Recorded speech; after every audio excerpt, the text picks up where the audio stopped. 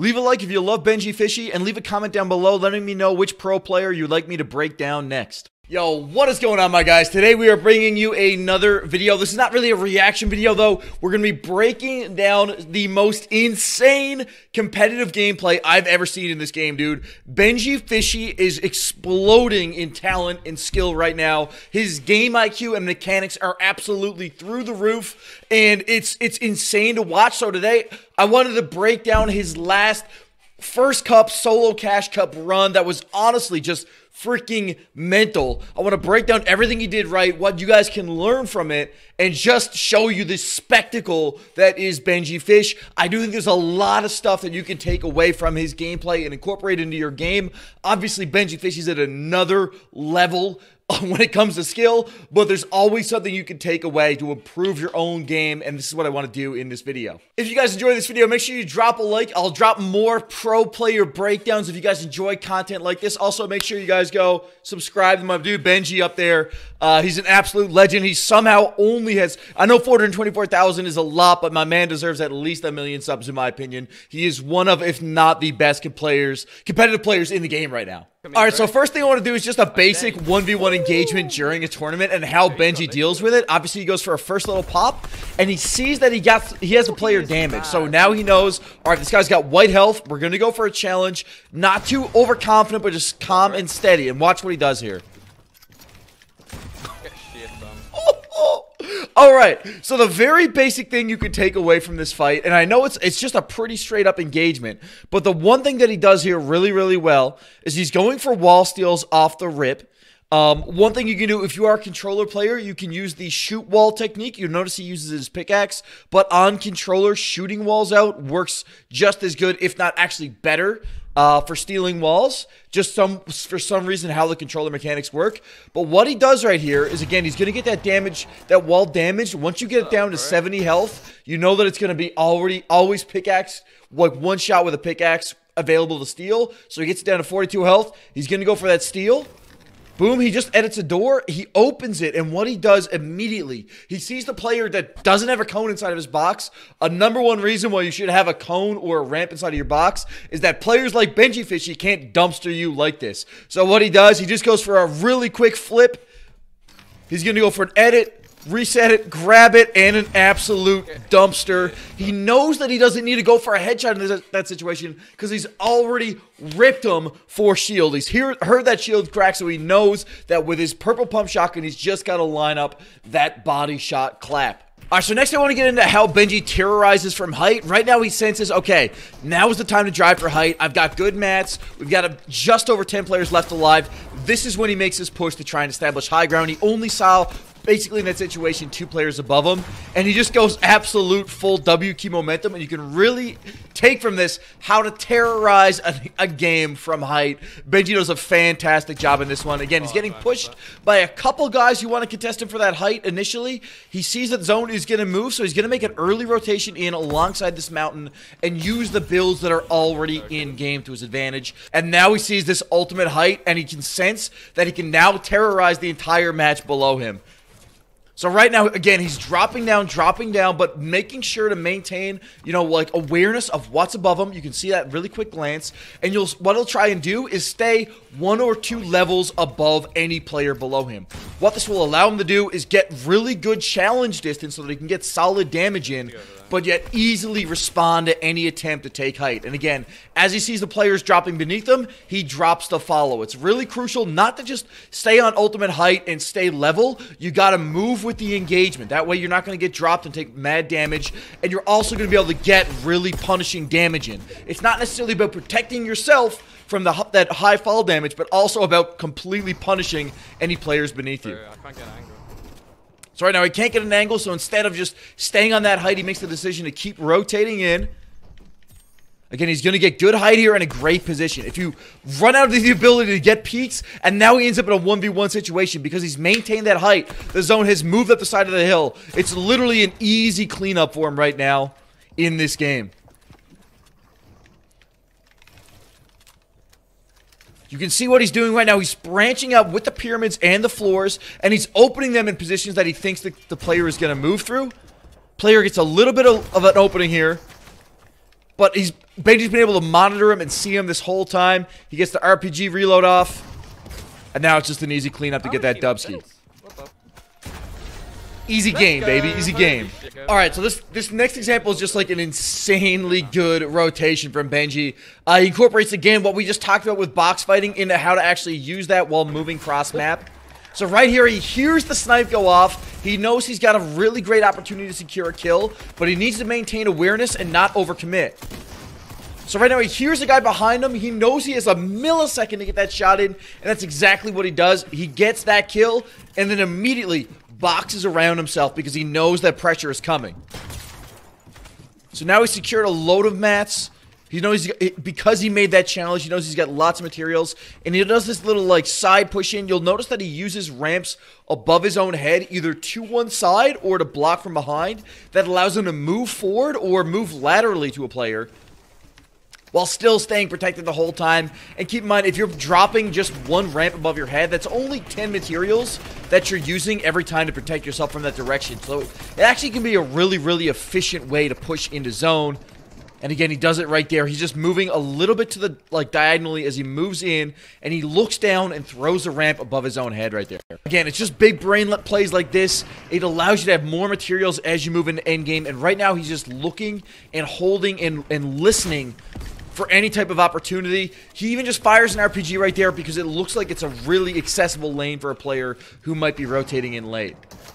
He's got 14 players alive right now. He sits in a bush actually to try and maintain awareness. Again, just giving himself a really good visual so he can look for peaks, getting clips in on players, but you'll notice that he doesn't overcommit in any of these situations. One thing you got to do as a competitive player is not overcommit. Get the f*** out. Oh my god. He's an animal, and here he comes alive, dude.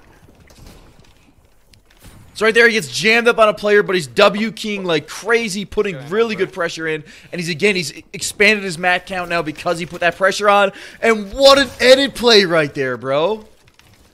Now, that's a really risky play. It honestly would be tempting to just move into zone anyways. But he does get a little bit lucky there, cleaning up these kills. Again, knowing when to go for height is huge. You do not want to challenge it too early. And by waiting for the optimal situation, Benji locks down easy kills here and clutches this up, dude. Facts, Benji. Facts, man.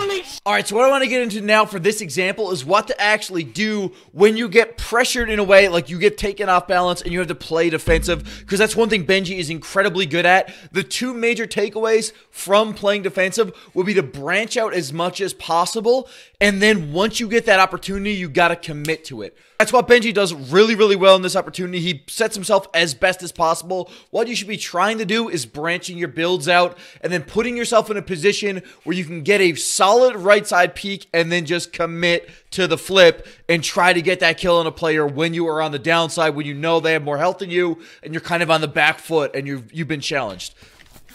So right now he gets challenged, doesn't see this player, takes a little bit of damage, goes for a push. This is a solid player that he runs up on here. I'm just gonna box fight him. This player really wants his dong right now. He's going for the hard challenge. Goes in, but gets tagged big time. Takes 2 shotgun tags, is down to 38 health, and now he's really on the back foot. So let's see how he responds here. Again, what he's doing right now, branching out, tunneling as fast as possible. It's always important to drill if you really want to improve a competitive Fortnite, is working on your tunneling. He does actually end up with 2 players on top of each other, on top of him as well. So he wants to branch out and take as much heat as possible off of himself. Maybe pit these players against each other, but this one player is super committed to him because he knows that he has Benji lit. So right now, Benji looking for the peaks. Gets one solid right side tag in right there. Again, making that quick edit and then peeking from behind it.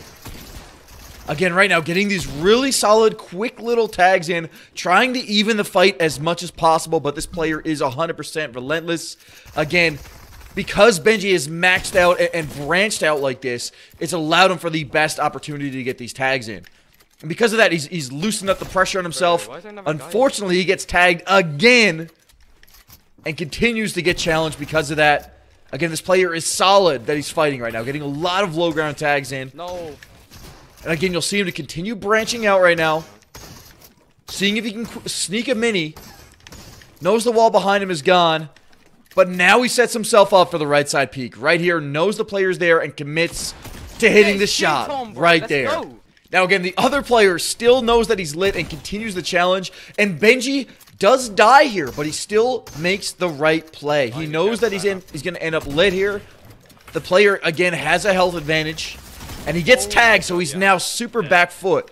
So again, what does he do? He branches through his builds, trying to add a level of unpredictability to his movement so the other player doesn't know where he is.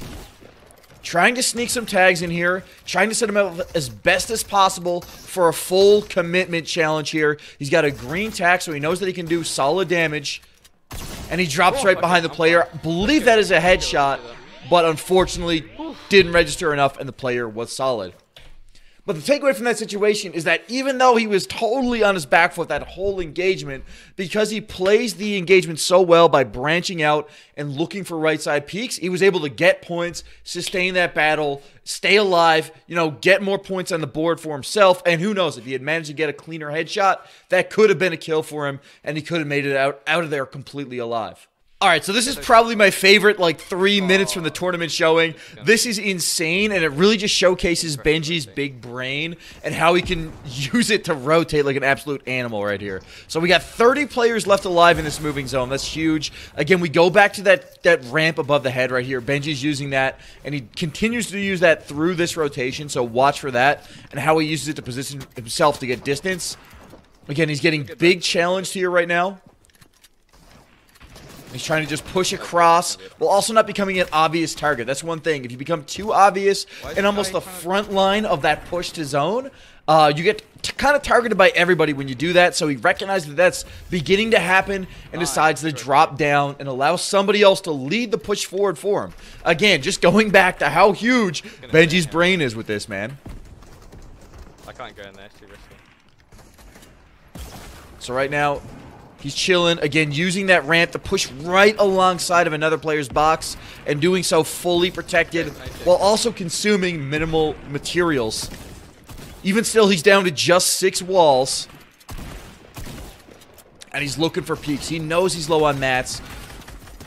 And he's looking for that opportunity. He does have 5 fish right now, so he's actually going to opt to go out into zone right now. That's one major thing. This clip will also demonstrate how insane and effective the fish are to use for your rotations. Because before, there was no method to really chill in zone in late game when the zone is hitting for 10 damage ticks. But when it's hitting, you know, for 10 and you can heal in 1 second for 50, that allows a lot more opportunity while using the fish and how you rotate. So right now, he still doesn't have a whole lot of mats. He's looking for opportunities, trying to use the corn to his advantage right now. Knows he's in big trouble, knows he's got no mats. So what does he do? He goes back out in the zone, eats the fish, and then grabs as many mats as possible. And now he's in so much better of an opportunity to clinch this dub. Again, it's really important not to panic. You reduce your panic by practicing these end games more, by practicing your tunneling, your editing. And it makes you a lot calmer while pushing through situations like this. Benji's also on high sensitivity, so that's why you see a little bit more of a screen shake and a little bit more flickiness. But don't confuse that with nerves. Benji is just that goated, and he uses a very, very high sense. I often say that high sense can introduce a lot of inconsistencies. Benji is definitely the exception to that rule, because he is mad clean with it, dude. Like, look at these plays, man. Again, he's looking at final 1v1 situation. He's dominated the rotation, ended up with a lot more materials in a lot better of a situation, and he can afford to pluck away at this player. He's just dropping down, getting little tags in, getting really bold with that peak. I don't think he's hit for more than 30 damage this whole engagement, man. No!